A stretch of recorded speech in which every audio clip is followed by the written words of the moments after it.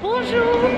Day 39 today of my European trip, still in Paris. So today, it's a weird day. I got back late last night because I was gonna go to the Catacombs this morning, but I was really tired, so I was like, I'll do it Monday. And then one of the girls I'd met who I was going to the Catacombs with was like texting me, and I like saw it, but kind of like, I was like half asleep. And then she was like, I couldn't actually get tickets online. So she's like, I can't go today. And so I looked online, and yeah, you can't even get tickets till like Tuesday.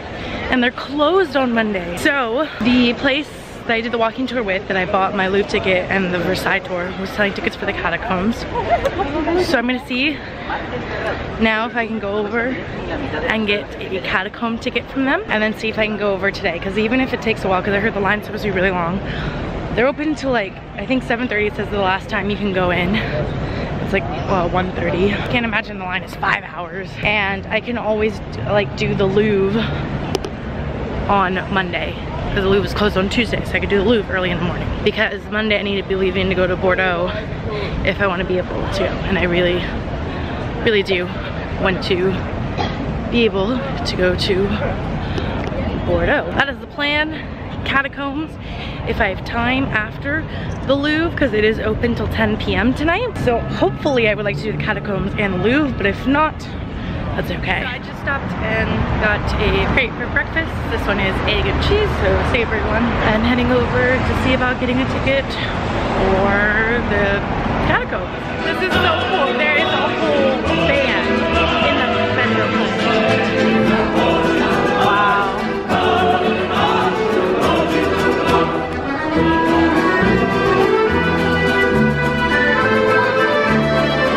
Pretty amazing. After waiting about an hour and 20 in the line to get in, finally getting in, and it started raining really hard. Luckily I have my umbrella, but it's still like the lower half of my body got pretty wet, especially my feet. But I'm finally inside, and I did get a little audio guide.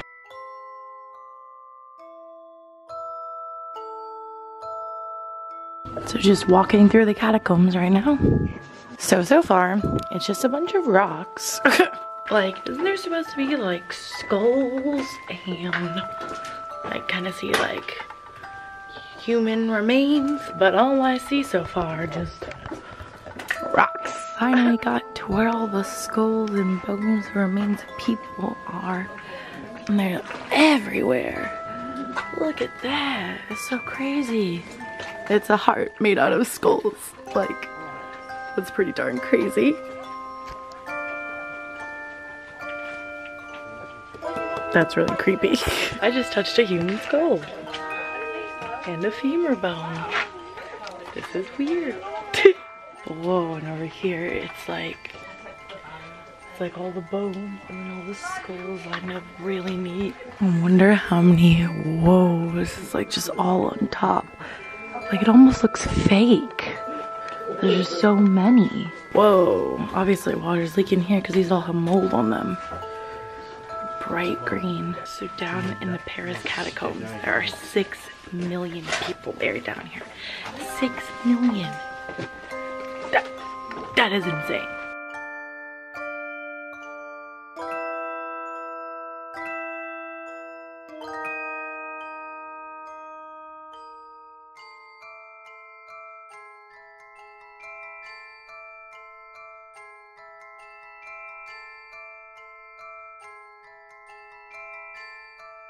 I think that's it, because back up lots of stairs was pretty cool.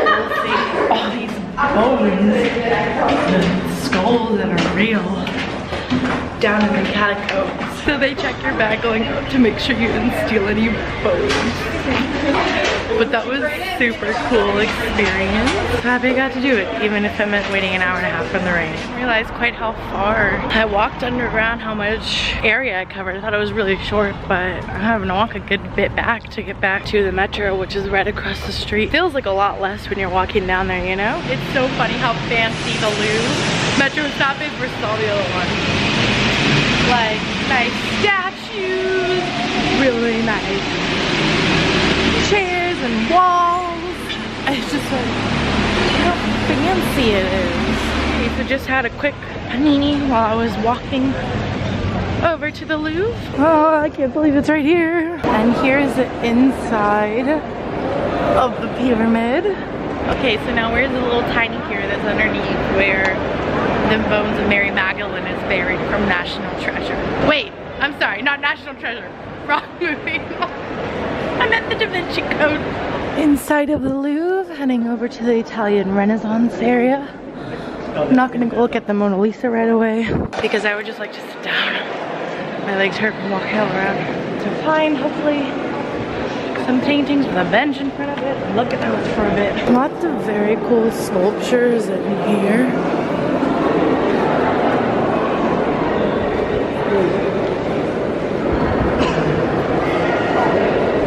Lots of big frescoes on the ceiling. This room is really cool. It has a really cool ceiling. And it's like Roman architecture with lots of little sculptures. Hey, there's a rooster. These are all pocket watches. Some pretty huge ones. I can't imagine carrying those in my pocket. So these are in Napoleon III's apartment. And more. This is more my style. Bright and airy. Beautiful. Wow. Now this is a room. This is the Grand Salon, it says. Wow. It is so detailed. All the gold. Wow. This is super elaborate. Even those curtains. Beautiful. I think they're made out of the same, they have the same design as the cushions. Wow, it's a lot of guests for a dinner party. Must be at least 30 chairs here. Now, this is a bed made for a princess. Very fancy. Or maybe it'd even be a crib, I'm not sure. There's some really cool urns in here, very big urns. One's made out of marble. Polished marble. I think it's marble. I'm actually not too sure. These were trays that were painted in the 1700s. I think they're really cool. It's almost like a drawing more than a painting with how detailed. I love vintage globes. I think they are so cool. And look at this one. This one is super cool. Has a clock on top too. These were the rooms of Marie Antoinette. She lived at Versailles, but they made up her rooms here. So that's really cool. Cool looking area. It's like some, they're like sarcophaguses. These are cool. These are pretty cool. Made out of like different colored stones. I like it. It's pretty cool. Well, that's a pretty dirty statue. She looks so uncaring. She's like, do you have to? Giant one over there. Oh my god, doesn't this look like Brienne of Tarth? Gwendolyn Christie from Game of Thrones. And oh my god, over there's the Mona Lisa. Well, to build myself up, I'm gonna look around this whole room before I can look at the Mona Lisa. This is a pretty huge painting. Oh my god, I can't believe it's there. And there she is, the most famous painting in the whole world, the Mona Lisa by Leonardo da Vinci. And I will say, it really does look like her eyes are following you when you move. I literally can't believe I'm looking at the Mona Lisa in person right now. This is so crazy. And you can't even get that close. I had to zoom in, like. So there's this here, this little thing. And this big space behind this. And there's about 4 feet between that and another like 3 feet to the wall. So we're good like 10 feet away from the action. painting.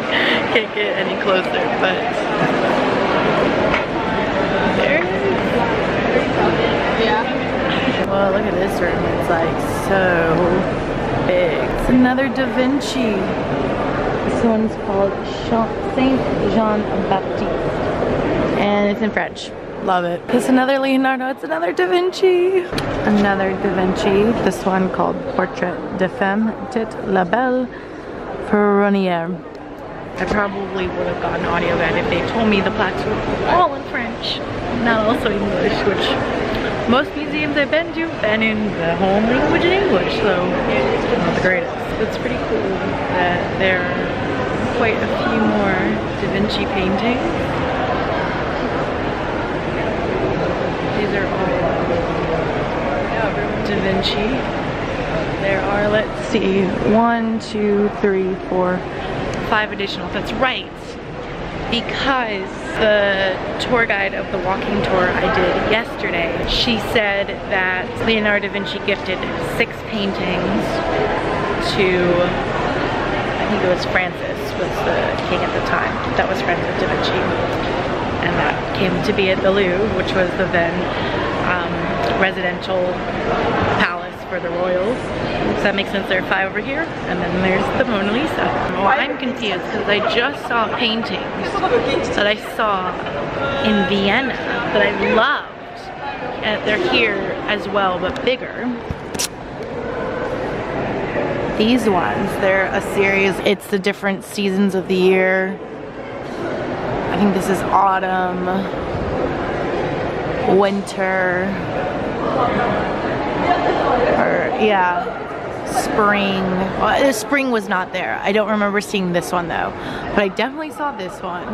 I definitely saw that one. I don't remember about that one or this one, but these two for sure. So I'm confused if the ones in Vienna were replicas or if he just painted more than one of them. I really like this one. It's all about love. The birds in love, the babies in love. These look like 2 girls. Looks like that girl's in love with the other one.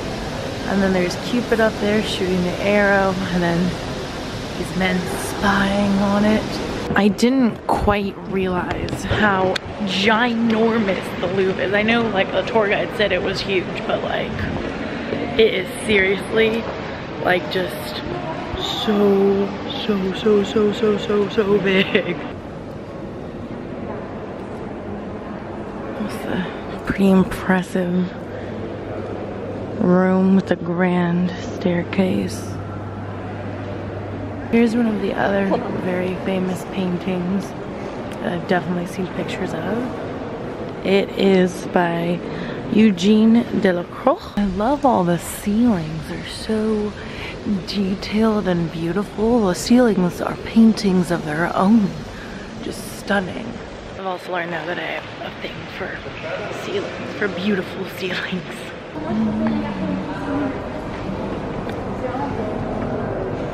Just the architecture of the Louvre is amazing, and I'm sure that's because it actually used to be the royal residence. Michelangelo's Dying Slave, and this is another Michelangelo. I don't know what the name of it is because it's in French. So this right here is the Winged Victory of Samothrace, made in 190 BC in ancient Greece. It's the winged goddess Nike. But this is one of the other big thing that is housed here. What the Louvre looks like when it's closed. It's starting to get nighttime, so they've put the lights on. Make it look really nice. So I was at the Louvre for about 3 or so hours because they did start closing exhibits about 40 minutes before the official closing time. So just beware if you are coming to the Louvre, even on day when they don't close at 10 and they actually close at 9:45. The exhibits close at 9:45, but like they don't actually close like the bathrooms and stuff until 10. So just beware if you are coming, even if they can close at 6, exhibits start closing about 40 minutes before they start slowly closing off exhibits. So just do be aware of that to not really plan on that last hour. but it was fine. I saw almost all of what I wanted to see. The Louvre at sunset. And it's so crazy that sunset here isn't even until like 10 p.m. It's 10 p.m. and it's not even completely dark yet. It's like 10:30 by the time it's like actually dark. So weird, but really nice because it gives you so much more daylight and time to do things.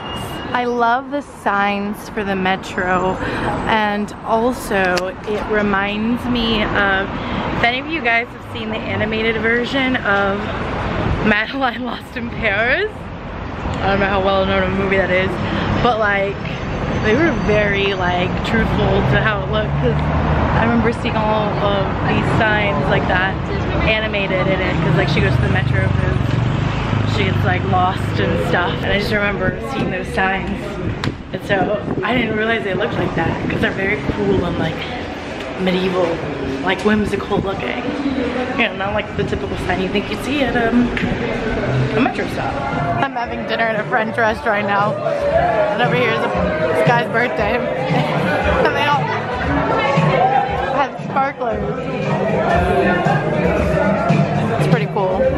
I just had a delicious dinner. I got like roasted chicken with vegetables and a sauce, and it was really good. And you know it's gonna be a good place when the menu is not in English. It was just French. But I used like my Google Translate app to like take a picture of the menu, and then like while the Google Translate app is not that good, it at least would say like pork, duck, chicken, beef, so I could at least like kind of be like, okay, this sounds good, and then ask for more information about it instead of having to be like, what's this, what's this, what's this, what's this, what's this on the menu. And I decided to eat there because earlier when I had passed by, it seemed really popular. A lot of Parisian people there, obviously, and other way I could tell that it was a very good restaurant, and not just good food, but very popular, was that there was someone there tonight celebrating their birthday with a big party. You know, go celebrate your birthday at a restaurant that is in good quality. Yeah, really good dinner. It's like 11:30 now, and then I need to take a shower, and I do have to be up really early, like 7:30, because the Versailles tour I'm doing tomorrow starts at 9. So I need to be up and out by like 8:15ish or so. So yeah, gonna head back, shower, and then sleep. So that's gonna be it for today's vlog. Pretty cool day going to the Catacombs and the Louvre. So I will see you guys tomorrow to go to Versailles. Bye!